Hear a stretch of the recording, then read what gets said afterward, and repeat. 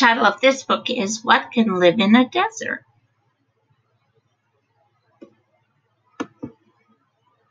A desert is a habitat. It's where plants and animals live. Animals have special adaptations. These help them live in the desert. Foxes have large ears that send out heat to help them keep cool. Those are called fennec foxes.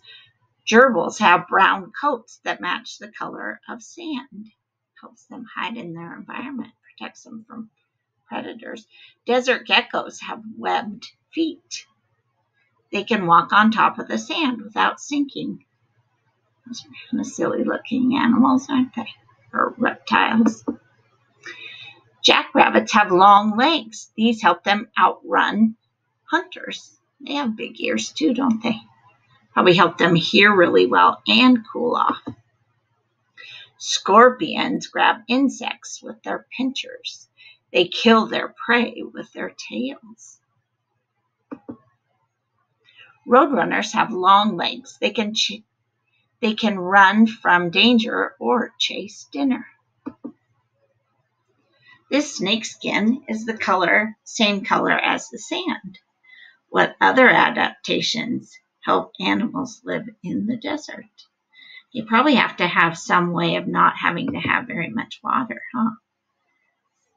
Camels store fat in the humps on their backs. They can use the fat for energy when they can't find food. Camels have 2 rows of eyelashes on each eye.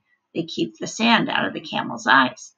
Camels use flat, wide feet to walk on sand without sinking in. Fun fact, some desert lizards swim through the sand. This is because the sand below the surface is cooler than the sand on top.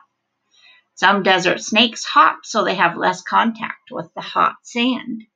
Kangaroo rats only come out at night when the temperature is cooler. Rattlesnakes sleep deeply during the winter when the deserts can be cold. Cactus wrens make nests on cactuses. Tough, scaly skin on their legs keeps them from being poked by the cactus's spines. Rattlesnakes have rattles on the ends of their tails. They shake the rattles to scare off hunters. The coats of coyotes and mountain lions are the color of the desert.